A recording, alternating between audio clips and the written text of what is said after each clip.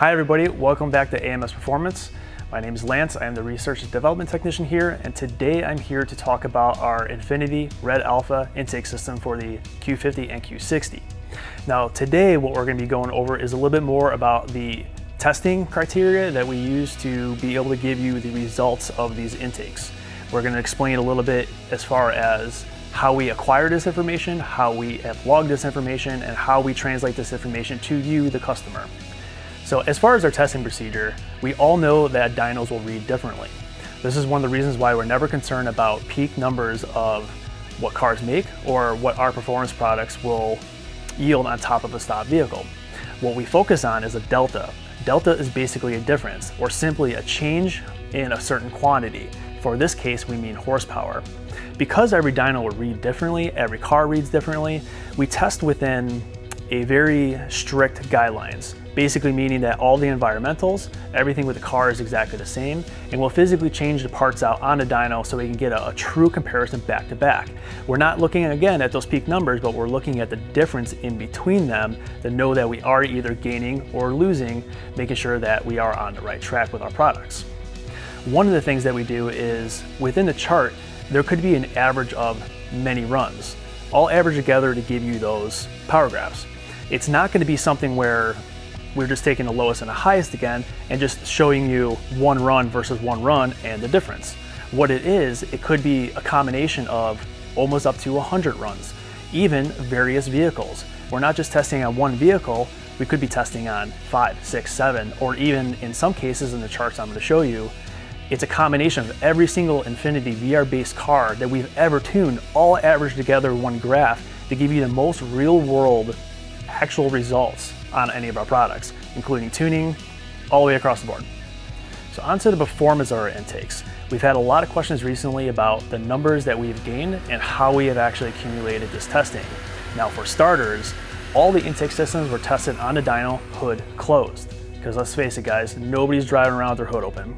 We have a sealed airbox system that really generally doesn't matter if the hood is open or closed, but with some of the iterations that we tested and even some of the other products that we've tested, we want a true comparison of how your vehicle is going to react once you install your product.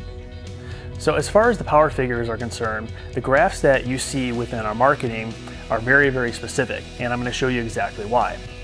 The graph that we're showing you here is essentially a stock Red Sport before and after intake installation. Now this isn't just one day and a few runs. This is multiple cars, multiple days, and countless number of runs, all averaged together into a graph that gives you the delta, which is essentially the power gain, but it gives you an average of that. So we're not looking at the lowest number that the car ever made versus the highest number that a car made and looking at that difference. We are looking at the delta or difference of all the runs averaged together.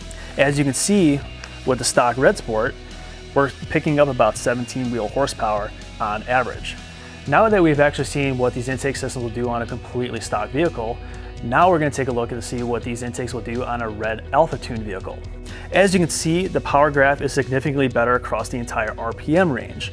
We're still looking at an average of 15 to 17 horsepower gains, but the difference is that you can see these gains are much broader, almost from 4,500 RPM all the way through the red line. Now this is key. This is where the intake system really does shine, because our Red Alpha tune allows to open the car a little bit further because now the intake system is so much more efficient.